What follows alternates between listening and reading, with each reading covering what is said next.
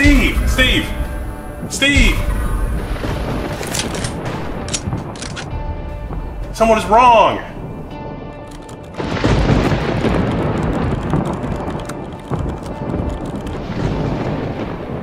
On the internet.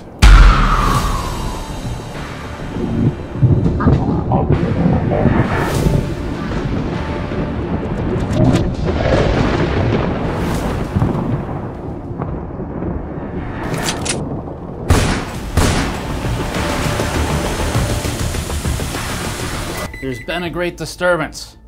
We've learned that one of you needs to prove someone wrong. On Reddit. Adventurer, here, take these gigantic charts. But remember, with great power comes great responsibilities. Responsibilities.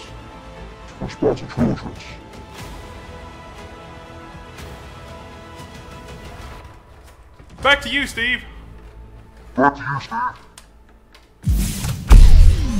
We're introducing a new series called GN Megacharts that I am beyond excited to announce because we're publishing all of our directly comparable data in full format, easy to find, one URL for each component category. And this is an amalgamation of literally tens of thousands of test passes in just the last year or two alone. It's not even counting, we have power data in these megacharts going back like almost a decade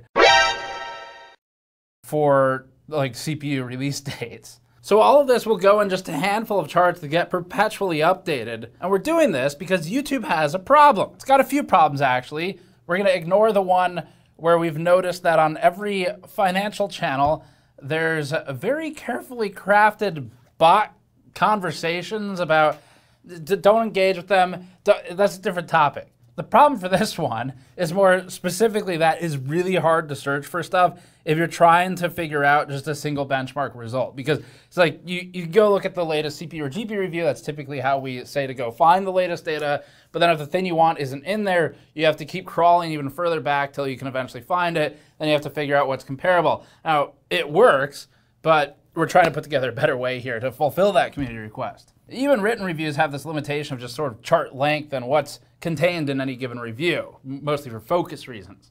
This has been one of the biggest community requests for the last 4 years of just, hey, get all the stuff you publish and put it in a spot where I know it's got all the things I want on it. We have to truncate charts for videos because it's 16 by 9. I mean, we don't have to. We could publish them like this, and then in order to watch the video, probably you'd have to click, yes, I do have a 72-inch TV, and yes, it is oriented vertically. And all that required the website to be rebuilt, which we've finally done. That was a massive backburnered project for like 4 years or something. Wendell helped us with that recently, and now we're just kind of knocking out another one of those big community requests, and we have the other ones lined up for after this too. So we're super excited about this. The Megacharts page will exist at permanent URLs that don't change. So you can always visit those pages to get the full data set for each component category we review. So we're gonna walk you through the ones we've published so far and give you the vision for what's coming up next for this. It's a really fun project, super cool the stuff we can do with all this data because it's also forcing me to look at what we've collected over the years and evaluate it from a standpoint of like, wait a minute, there's more we can do here than just here's a chart in a review and then move on. We can start drawing some pretty interesting parallels. So let's get started. Before that, this video is brought to you by the Thermaltake swappable blade fans, available in 120 and 140mm sizes. The new Thermaltake fans include 3 sets of swappable blades, so that even as you change builds or cases, you can ensure the LEDs are always presented on their best side. The swappable blades allow builders to get the fan frame out of the way of the lights by reversing the blade direction to reconfigure the fan as push or pull, while keeping the struts relatively hidden, and keeping the fan frame oriented one way. Swapping blades is done by applying pressure evenly to opposite sides, then pressing until the click. Each fan also has pin-to-pad connections for cableless daisy chaining, and you can learn more at the link in the description below. Okay, this is so cool. So here's what we've got so far. First off, we introduced a Megacharts page for CPU power consumption, which includes all of these charts for, again, over a decade of CPUs by release date that we've tested for power consumption, plus our latest efficiency chart and some notes on the methodology. We also just made this Megacharts page for the CPU cooler reviews, which compiles all of our validated cooler tests from the last several years on the same comparable platform. We're talking back to 2019 here. The CPU power consumption test page also features huge tables of CPUs by name, so you can easily Control F the CPU name and know if it's in one of these charts. It's also, frankly, one of the ways we fund this, other than by direct audience support through the store, through Patreon, through donations, because it's got the affiliate links to where you can buy them if you want to buy one. And that's because this website remains entirely ad-free. It's because we don't want the site to look like this when you load it. We'd prefer you to actually be able to see the content. Now, this table also lets you find our original review or other coverage all in one quick launch place. All the video reviews are linked here. Where we have articles, we're linking those as well. So if you can't find a particular chart you wanted, you can probably find it at least through the reviews. The goal is to just improve navigation. As for the cooler benchmark page, this one is even cooler because it marks the introduction of our new table of contents feature that Wendell just built. This was another community request. It works great on desktops, even better on mobile. Thank you, Wendell and Krista from the Level 1 Text team for doing this. And you got a progress bar on the top of the page as well that matches our charts progress bar. So some cool theming there. And there's a quick nav dropdown that follows you if you want to jump somewhere else on the page, because again, all these are single page format. So they're huge, easy to navigate now that we have a table of contents. Additionally, as part of the sort of transparency here and helping everyone understand what's there, all of these mega charts pages also feature update logs, so you can see when it was last maintained and updated. As for the vision for where this is going, we plan to update these a couple times a year, so they won't always have the absolute newest data, as in if a CPU review is published today, we're not going to go update the mega charts immediately. There'll be a bit of a latency there. That mostly comes down to sort of an update cadence, saying what is something we can realistically maintain with such a small team. So we're going to update them a few times a year. They will have the most data though. So every time you go to these mega charts pages, and as we add more and more of them, they're going to have either the largest charts, or it's just going to be split into lots of mini charts based on whatever makes the most sense for comparison. And that's just to make it easy for you to reference everything and find stuff and make recommendations or choices. Or the most important thing, correct people on Reddit. There's great responsibility here.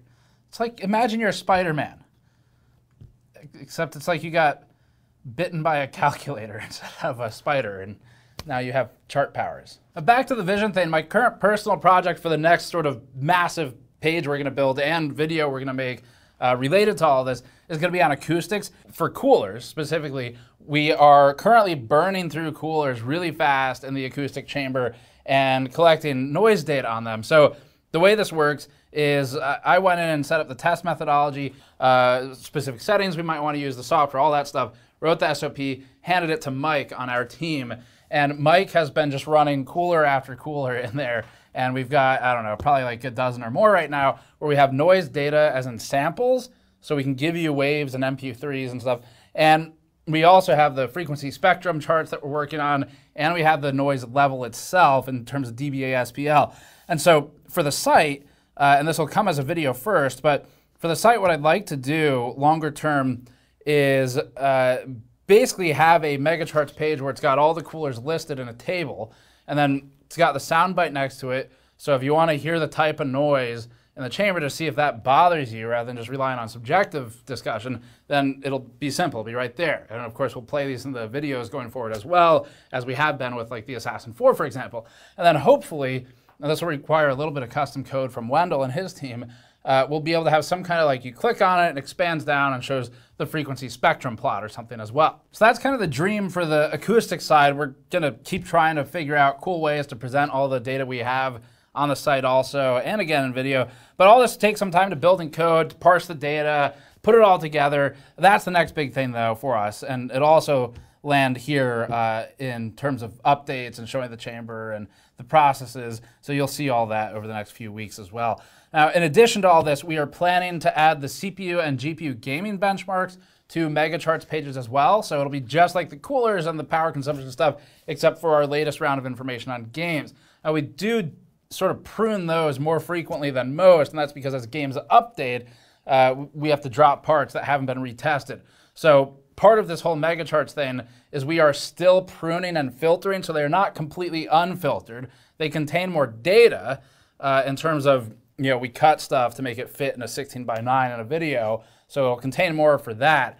But we will still be filtering and getting rid of or pruning data that has aged out of what we think is directly comparable. Great example of that is we're going to have to rerun all the Starfield stuff soon because they just had a massive patch. And so as long as we're presenting everything from the same patch, it'll be there. But when we update, those charts become maybe 10 parts long instead of 40. And that's because we can't have old data with new data when there's a change that big. You can if it's small, especially if it's noted, but when it's too big, we do have to prune the charts. So that's how they're going to be used. Now, we're also working on this for cases. Our case test bench has been out of commission for most of the year because we're finally replacing it with a new bench, new methodology, but with hundreds upon hundreds of lines of data for tested cases. We want to archive that permanently before we move on. It's 7 years of data that Patrick and I have collected on cases. In fact, back when we first started running the case reviews, I was driving the cases from my mom's house where I was running the site to his dorm room where he was in school so he could do the testing. We have data going like basically a lifespan back for both of us. It's all out there, of course, but it's scattered across probably hundreds of videos at this point. And so we're going to try and do some really cool stuff with that, compile it, put it on a mega charts page, and then that's kind of the send off for that case methodology as we move into the next one. And we really want to do something cool with that instead of just like, okay, bench is dead, next bench. The cooler benches are also getting updated this year. So as these get updated, the mega charts pages will remain and they'll keep the prior generation of cooler data. This might be an instance where it makes sense to paginate so we can have like 2020 to 2023, which was all one bench on one page, and then 2023 forward on another page. I don't know. We'll figure that part out. That's going to be purely a usability thing. So because it's going to be way too much data. Otherwise, a single page layout will at some point actually just become enormously cumbersome and annoying to use. So it's either got to be broken up or whatever. We'll figure that out. Our hope is that people will bookmark these pages. There's an RSS feed and everything too if you use those. Now, we will still run into chart size limitations. So the power consumption one is a great example of that. It wasn't necessarily literally the size of the chart. It was that when I put all of them on a single chart, it became more of the problem of, cool, I can't read this. Like, I don't know where I'm getting like too much density and almost like semantic satiation where it all just kind of looks the same at some point. So we broke them up for those reasons. So just to walk you through these really quickly, they're split generationally or by year. So there's power data for Ryzen 7000 alongside Intel 13th and 14th series, Ryzen 5000 with Intel 10, 11, and 12. There's Ryzen 3000 with 8th and 9th gen, Ryzen 1000 and 2000 with Intel 7th gen, and a miscellaneous and legacy chart for everything where I didn't know what to do with it. I even tried to keep the x-axis the same on all these so you just easily put them side by side. If there's one part in one chart, not in another, you want to cross-compare them, although I did have to expand the axis for the W3175X. The whole point, though, is that we're giving you as much as possible, and it's just got the caveats and explainers there if there's some sort of special situations. So as an example, the legacy component testing nuances of this is before we talk to any of these companies, the background information we might have had from them is different. So things like BIOS settings might not be as controlled or whatever. That's all noted in the charts for you too. A couple notes on future improvements. So I know some of you are thinking about like JavaScript charts or charts where you can hover and it does stuff, or you can click and add and remove things, or the AnandTech bench page or whatever. We're aware of all those ideas. Right now, the goal is to keep everything as simple and maintainable for my team as possible. And Wendell's the only person that I trust to develop the site, and he's the only person he trusts to develop the site too.